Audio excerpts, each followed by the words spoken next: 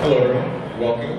My name is Ashraf. I am the founder of Debug Academy, a Drupal architect and trainer, and today's talk is about intermediate Drupal front-end development. In this talk we take learnings from many years of teaching Drupal to beginners and advanced individuals alike, and taking some of the most common issues that I see front-end developers introduced into projects, some of the most common bugs I see when auditing projects. So we'll go over some of them today, and hopefully make our projects a bit more reliable and make us a bit more comfortable writing our themes or coding our themes. So my name again is Ashraf. I am a Drupal developer. I worked at Acquia as an architect for a few years. I have a bunch of certifications here. You get to see all these fancy little badges. These are all Acquia certifications. We do have Acquia certification courses. So if you're looking to become Acquia certified, front-end, back-end, or otherwise, reach out. We have our booth right outside of this room. We are Debug Academy. And we also have various courses on becoming a Drupal developer in general. So if you are a maybe non-Drupal developer or project manager, etc., we do teach you from the beginning to becoming a Drupal developer in our part-time 3-month course. We also have shorter courses, tailored to different skill sets. So we have a Drupal architect series for people who are already experienced developers, and people who have already implemented a project or two. And we have advanced module classes, object-oriented programming classes, certification courses, and more. And of course, a thank you to the sponsors of GovCon. Debug Academy is local to this area, so we've been sponsoring GovCon for years. I'm also on the board of Drupal for Gov, so I get to see it behind the scenes. These events are not cheap, and it's amazing that we're able to put it on as a free event every year. So I appreciate all the sponsors and their contributions. Let's jump into the talk. So we're going to start with render arrays. Again, the setup here is a bit funny since I can't really see the slides, but so render arrays are something that we love to hate in Drupal. They're known as the arrays of doom. What they are is essentially PHP arrays that consist of the data that you want to display and information about how it should be displayed. So essentially, the label, the actual content you want displayed, and then which Twig files should be used to display it. There's a few examples of render arrays here. Starting off with a simple one, the markup render array. So this one allows you to put HTML directly in your render array. Underneath that, we have a plain text render element, which renders the contents as plain text. So the difference between the two is if you were to put a paragraph tag in the markup element, it would render as a proper HTML paragraph. If you were to put a paragraph tag in a plain text element, the P tag would render as plain text, as in it wouldn't work as HTML. And at the bottom you see an example of a more intricate render element. This one has a type of checkbox, and then the checkbox render element has various properties it's looking for. So in this case, the label and the return value. And what that ends up displaying as is a checkbox. In the bottom right, you can see an example of the output of that render element. So again, with your render arrays, you're looking to provide data that should display and then information on how it should be displayed. So in this case, how it should be displayed is the checkbox. That's what tells Drupal which Twig files to use and such. And then the data that you're actually displaying, and the words I accept and the number 1 in this case.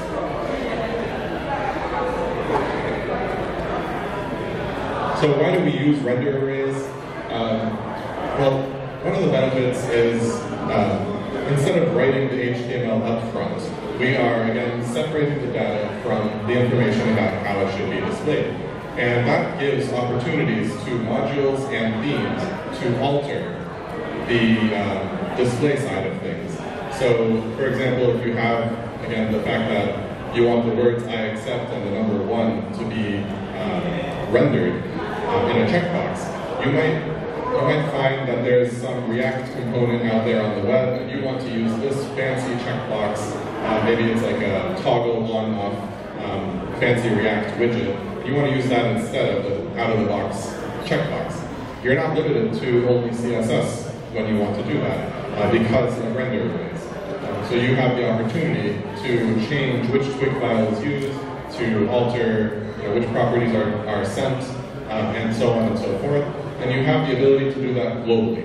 If you're doing this in a system that doesn't have render arrays or some controller level, as they call it, then you would have to go find all of the checkboxes and change them. But with something like Drupal, everything that's using render arrays can be changed globally at once just by creating a Twig file with the right file name. Render arrays also do more than just the display and the data. They also contain information related to permissions, related to caching, and more. It contains all of these pieces and passes them to Drupal's rendering layer, which ultimately decides what should display at the end of the day, what caching information should be sent at the end of the day, and so on.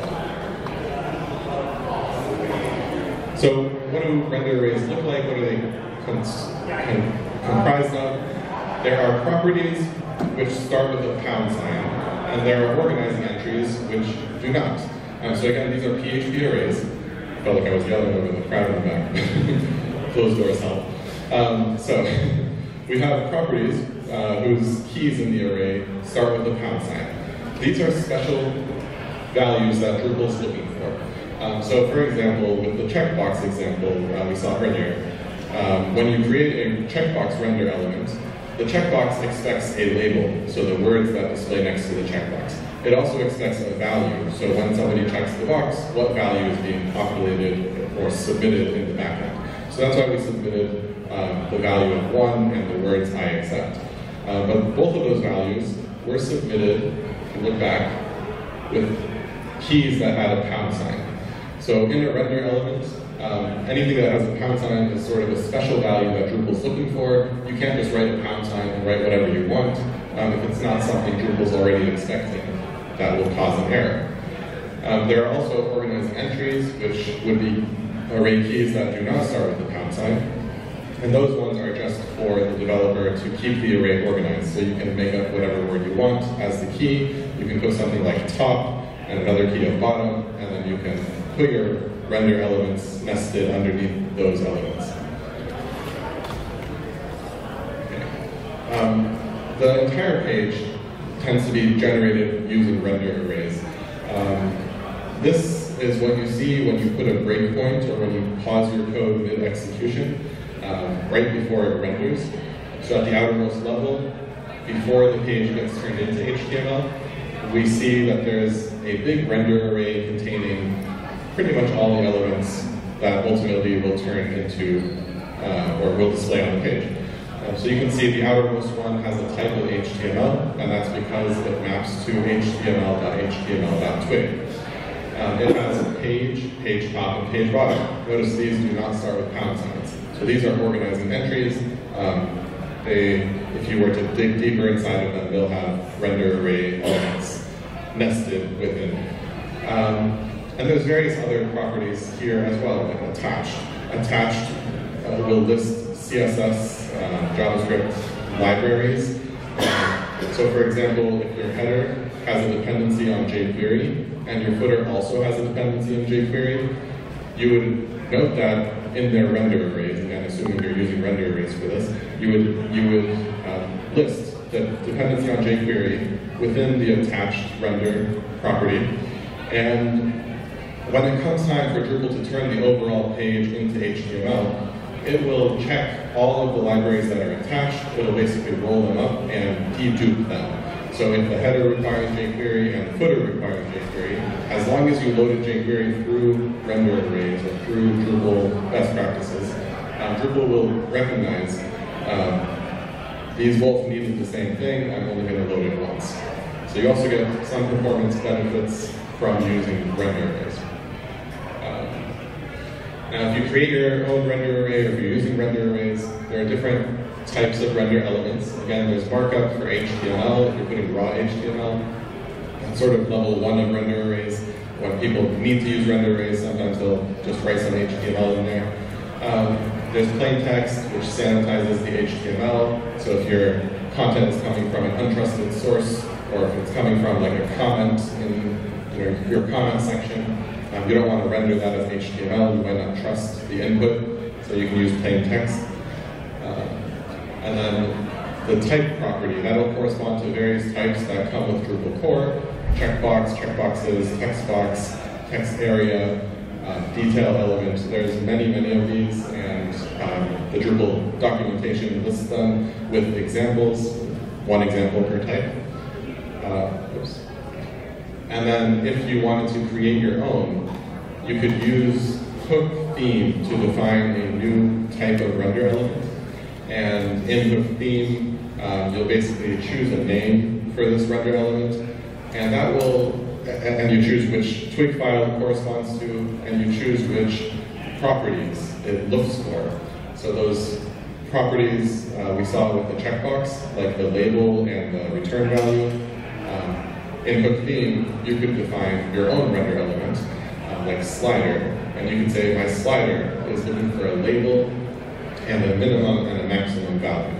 And by defining those within hook theme, you are enabling yourself, modules, themes, to create render elements with a theme property corresponding to the ID you just created, and passing in the label and the min and the max that you also define in your hook theme. So if you want to create your own render element, you do that through hook theme. If you want to see a list of all the render elements, you can see that on the Drupal documentation. There's a URL here. This video will be posted to Drupal.tv, which is a free website that has videos from all the Drupal conferences. Okay. So that's the render elements, render array overview. A lot of times you can get away without using render arrays very much. The time that you sometimes can't avoid render arrays might be if you're trying to alter a form, because forms tend to be built as render arrays first. So for example, if you wanted to change the node edit form and turn the title field into a drop-down field to force your editors to pick from a few predefined titles, you could use hook form alter, and you would see the form available as a render array. So then you can go into the title property there, and you can change it from type text field to type select list. You would look at the documentation to see which properties select list is looking for, but you can do that sort of thing through render arrays. Okay, so let's talk a little bit about Twig in Drupal. So when we're building our theme out, one of the things we do out of the box is we add our fields to our content type, and then we go to manage display, and we'll see the fields in order, right? We can rearrange them, we can hide them, but we're somewhat limited in what we can do through the manage display page. Now, one of the things we can do on manage display is we can configure the output of each field. So for example, if it's an image field, we can choose, should this image display as a thumbnail, should it display as a responsive image, or should it just display as a URL to the image? So on manage display, you can configure how each field should output. And you can see the outcome of doing that right away just by looking at the content. But it only lets you put them in order, or if you're using the layout builder, it lets you move them around within the confines of the layout builder sections.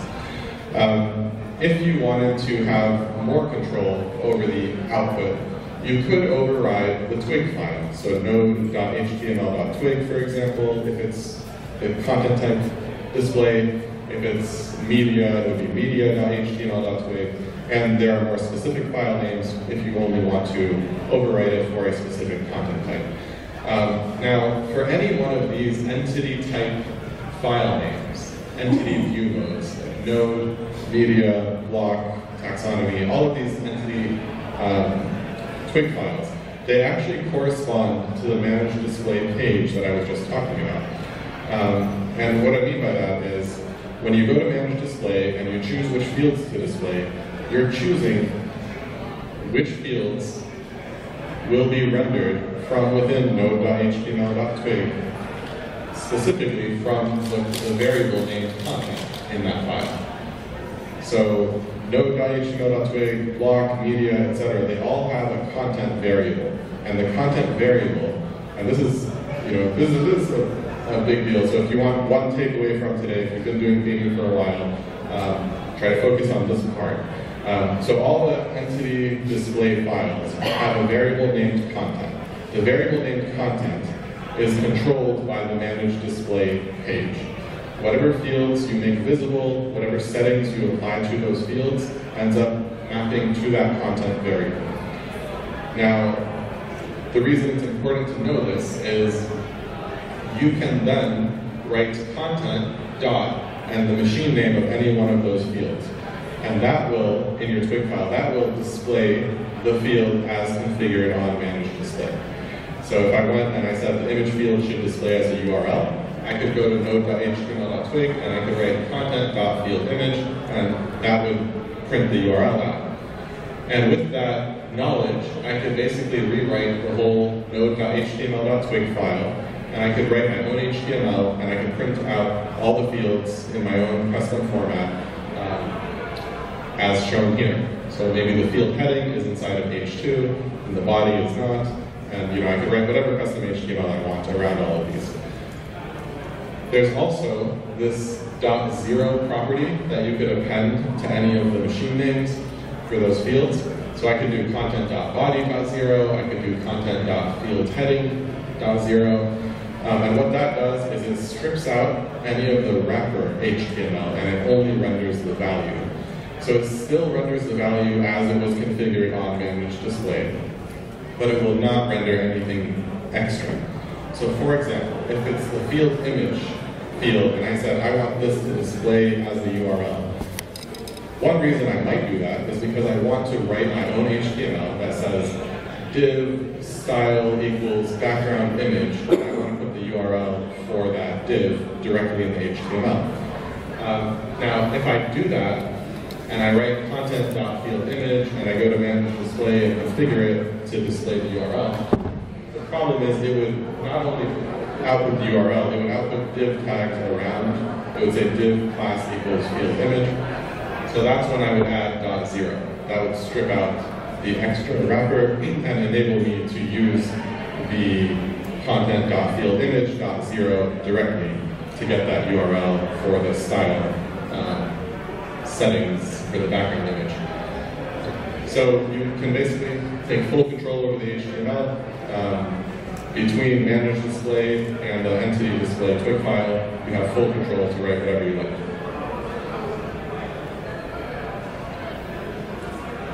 Now in our Twig files, we sometimes want to know what variables are available. There is a function named dump, which will print out the values of a variable. There is also a filter named keys. So if you write pipe keys, that will extract the array's keys from the variable preceding the filter. So people will combine these. They'll dump a variable and then pipe keys. We were just talking about the content variable, and I said you could do content.fieldImage, content.body. If you don't know what the machine names are and you don't want to go to the UI and check, you could always do content type keys, and you could dump that value, and it will print out all of the keys from that array. The formatting will tend to be a bit cluttered. It'll collapse them, and the HTML pre tag, which stands for pre-formatted, makes this a lot easier to digest. Pre-formatted basically tells your browser not to suppress the spacing. So if there are a bunch of spaces, normally your browser would collapse those. So this makes sure it doesn't.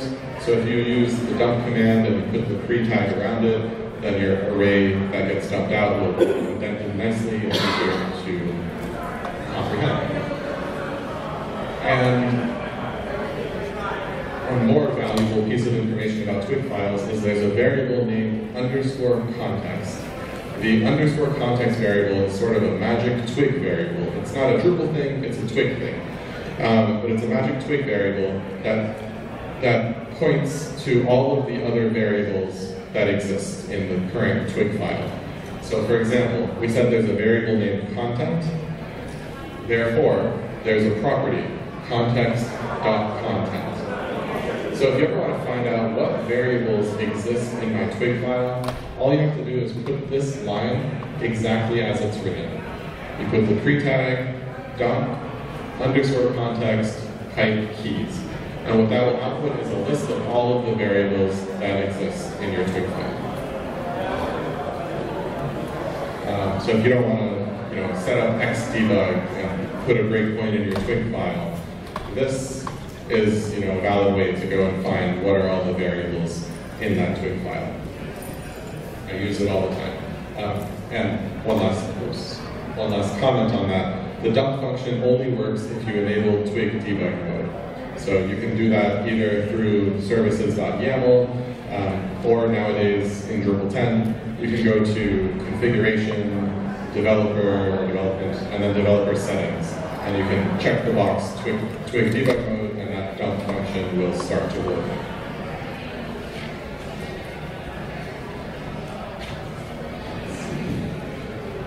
Now, one of the most common mistakes I see when I audit Drupal projects, people will often bring me in and basically say, hey, we have this big team, they worked on this project for 2 years, and we just have a bunch of random bugs, like this block won't refresh, etc.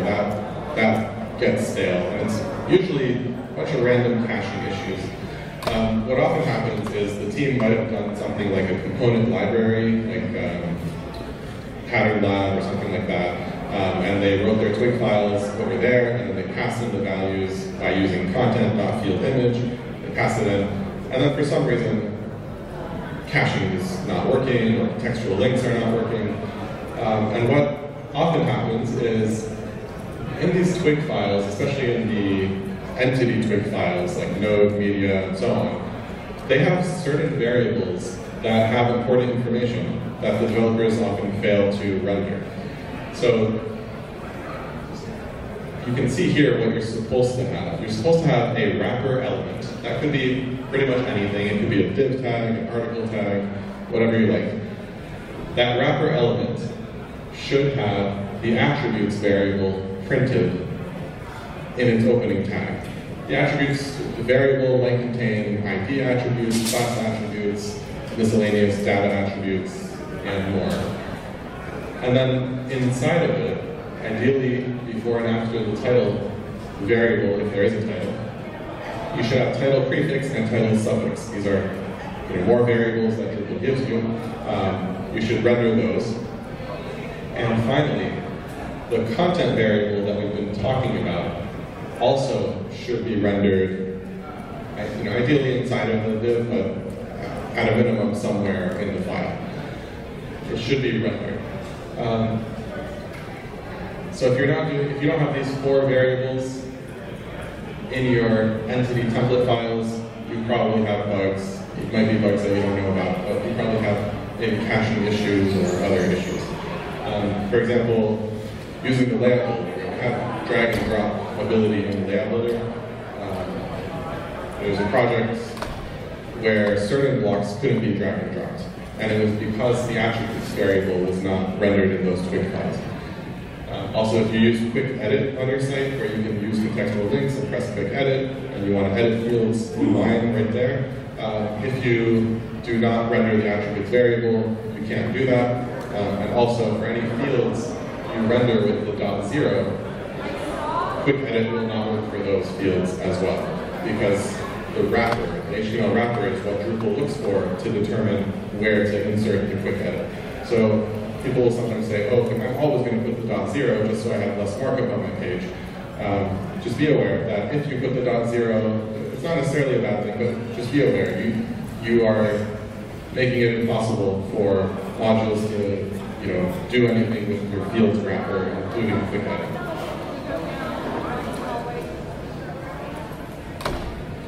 So I said we need to render content, and what I meant by that was it's not enough to do content.fieldImage, content.body, and call it a day. You also need to render content itself. The reason for that is we saw the render arrays earlier, right? The render arrays had the miscellaneous properties like type, checkbox, label, I accept, return value 1. But in the zoomed out render array, we also saw attachments, which had the CSS and JavaScript and such. So the content variable doesn't only have field values, it also has attachments and it has caching information. So if you only render the fields, you're not rendering potentially some of the styling, and you're definitely not rendering the caching information. So to do that, if you're using the approach we discussed where you're rendering field by field, and you also want to not break your file, you should render content, and you can use the without filter, so content without body, content without field image, just to prevent yourself from accidentally rendering the body and field image twice, right? Because when you render content, you're rendering everything inside of content. So if you are manually rendering field image and body elsewhere in the file, then you should also render content without field image and body somewhere in the file to make sure you don't lose the caching information and the libraries and so on and so forth. In some instances, you might have a lot of fields. Let's say maybe you have 20 fields, and you might not want to write content without 20 fields. First of all, it's totally fine to write it without 20 fields. It's not a problem. But if you don't want to, this is, I wouldn't call it best practice, but this is a technique that would work. You can create a variable, and in that variable, you can store content and pass it through the render filter. This will trigger things like the CSS and JavaScript and the cache bubbling and whatnot. It'll trigger all of those things without actually displaying anything on the screen.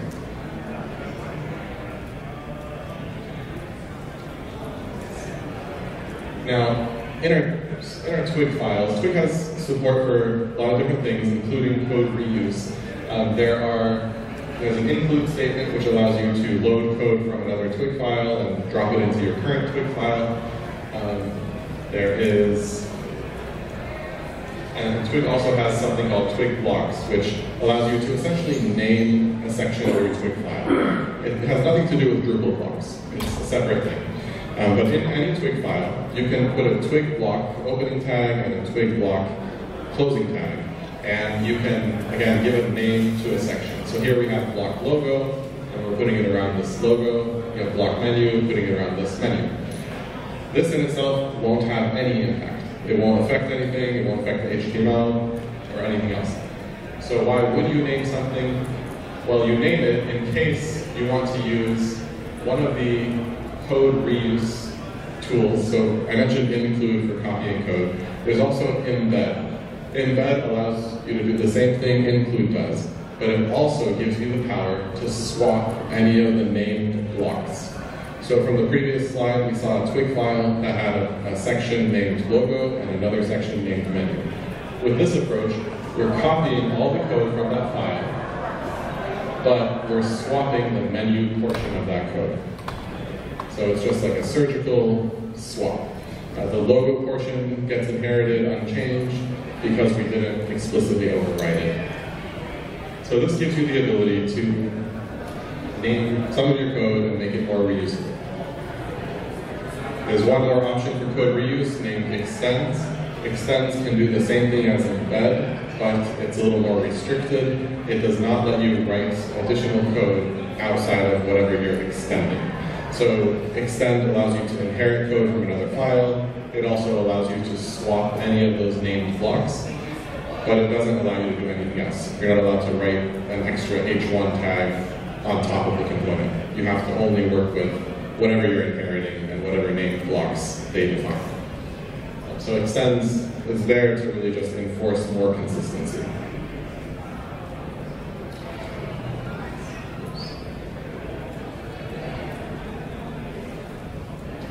Okay, so we'll talk about the pattern lab-like approaches. Don't get too excited, this isn't that kind of decoupling. This is decoupling styling logic from the back end. So on some projects I've worked on with larger teams and maybe some more team members who had less Drupal experience, we wanted to enable those team members to contribute more quickly. And the way we did that was by separating the styling tasks from the theming from the back end. So in this case, backend might refer to something like site building, like creating a content type, creating fields. Styling refers to writing Twig and Sass.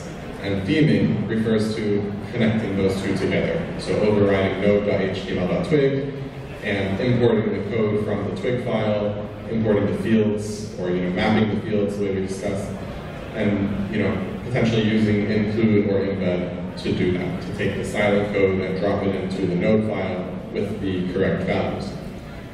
So this is a common approach to enable teams to work in parallel and to unblock people who are not that experienced in Drupal just yet. Drupal core, as of 10.1, introduced something called single directory components, which streamlines that process somewhat. We'll talk on the next slide a bit more about it, but basically it lets you create what's called a component, which consists of, at minimum, a YAML file to describe the component, and a Twig file, which is the component's code. It also has support for CSS and JavaScript, and basically each component gets its own folder. So this is somewhat similar to techniques like Pattern Lab, where each component often gets its own folder. But now it's part of Drupal core.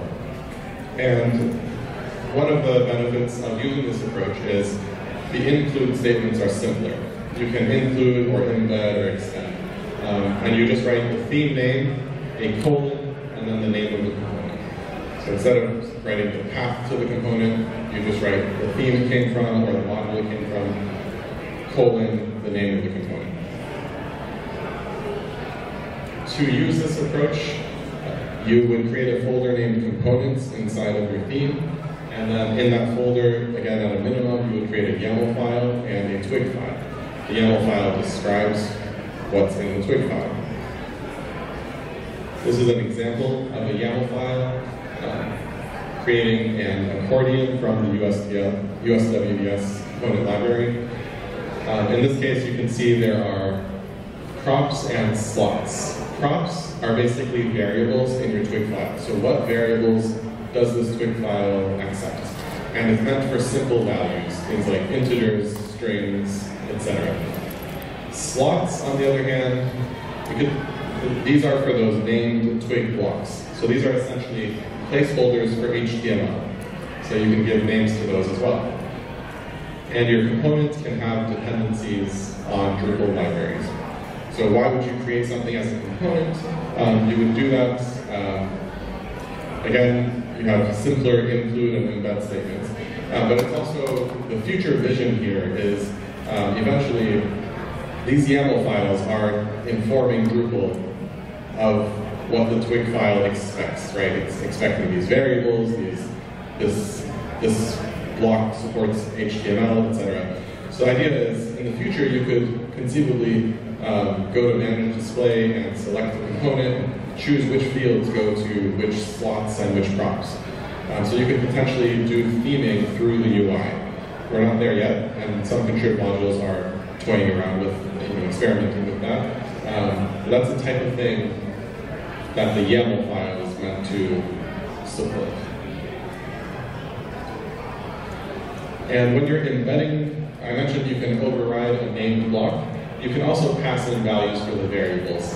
You do with, title, and you pass in the label variable to the title variable from the file you're inheriting. So you can inherit code from another Twig file, pass in a bunch of variables to it, override some of the named sections, and you can basically make your Twig code a lot more reusable, especially if you have maybe a multi-site, with multiple themes, or you're sharing Twig code across multiple sites. It enables all that good stuff. Okay. And last but not least, let's talk about caching. So caching in Drupal, since Drupal 8, has been a lot more robust out of the box. There are 3 pieces of caching that we generally need to think about. There's more, but there's 3 that we generally think about. There are cache tags, which essentially are labels or categories for your cache. So for example, if I have a teaser display of my article, that teaser display of my article would have cache tags of article, to say that it's an article. It might have a cache tag of node 1 if it is a display of node 1. It might have cache tags saying the teaser display. And the reason you have cache tags is anytime any one of those things changes, so if someone were to go change the teaser display on the article content type, Drupal already labeled the cache for the article teaser. So if you update the article display, Drupal will proactively clear the cache for anything labeled article display. So the idea is your cache actually has labels, so it can be cleared only when it needs to be. So rather than time-based cache, you have proactive clearing. And then we have max age. We have context first. Context basically says, who can use this cache? Who is it valid for? So if you have no context, that actually means this cache applies to all. If you have a cache context of user, then you're saying this cache is only good for this user. So for example, if it's a block that says, welcome Bob, welcome username, then when Bob logs in and the block gets cached, that cache is only relevant to that one user. So that block would need to have a cache context of user. Ideally you want to avoid a cache context of user, because now you're saying this block, maybe this whole page, is only cacheable per user. You want to make cache as shareable as possible and minimize that cache context. But nonetheless, for when you need it, it's there. And finally, we have max age, which basically says how long until this cache is no longer useful. So that might be good for something like a copyright year. Okay, so copyright 2024, if I'm caching that block, I might give it a max age of 24 hours. So every day you just double check that the year hasn't changed before rendering that block. And this is done inside of render arrays. So any render array, you can just add a cache key, or # cache, and then underneath that you would add the cache tags, the cache context, the cache max age, any one of them or all of them. And the caching information bubbles, meaning if you have an article teaser on the page, and let's say it's in a view, that article teaser has its own cache tags. The cache tags bubble up, and they also apply to the view that it appears on. Those cache tags bubble up, and they also apply to the block containing that view.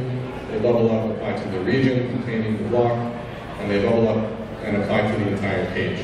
So that way, when that article teaser gets updated, not only the teaser's cache gets cleared, but the view that it's on, the block that the view is on, the page that that view appears on, they all get their cache proactively cleared. And I mentioned one thing earlier that has something to focus on. This is another really useful thing that I don't see very often. In services.yaml, there's a property, parameters, render, config, debug. And if you turn this property on, if you enable this property, it displays a lot of really helpful caching information in the markup. So we're used to Twig debug mode, which tells you which Twig file things came from. This tells you which cache tags came from each block, and it tells you directly in the markup, and it shows you see pre-bubble, which means these are the cache tags that directly came from this block. And then they also show post-bubble cache context tags, and that shows you, okay, what did you inherit from the blocks underneath you? So you should see those cache tags aggregate as you go outer to outer and outer layers. So this is really useful debugging tool. Perfect. I did not have my laptop on me, so I could not see how many slides there were or anything. But yes, good timing. I hope that this was useful. I hope you learned something. Again, I run Debug Academy. We have a booth right out here, and feel free to come up, say hello. I am giving a few more sessions later today, I think at 11, before lunch. I'm giving a talk on training for your company. So if any of you is working at a company that might be interested in training for your content editors or your developers or otherwise, feel free to come by to that talk. We'll talk about how to decide what training to do, that sort of thing. If you are personally interested in training for yourself, again, we have our Drupal Architect series for people who have built a few sites before, or for people who are experienced developers switching to Drupal. It's only 5 classes, each class is 3 hours. All of our classes are live. And it covers a lot of material, with case studies and code samples. We have, again, advanced module development for hands-on full day, a full day of hands-on advanced module coding. We also have a back-end class tomorrow from 9 to 12, and Acquia certification courses where it's about 4 3-hour classes once a week to prepare you for the Acquia certification exams. And we have the part-time 3-month course for anyone who's maybe looking for a career change or looking to become a Drupal developer. That one starts in early September. All the classes are online nowadays and they're all live. Unless you're looking for company training, those could potentially be on site. And we do have a QR code if you'd like a code sample, single directory components, and USWDS. Feel free to scan that QR code. You put in your email, we'll send you that code sample. And like I said, come say hello at the booth or up here, and I hope that this was beneficial and that you learned something new. Thank you.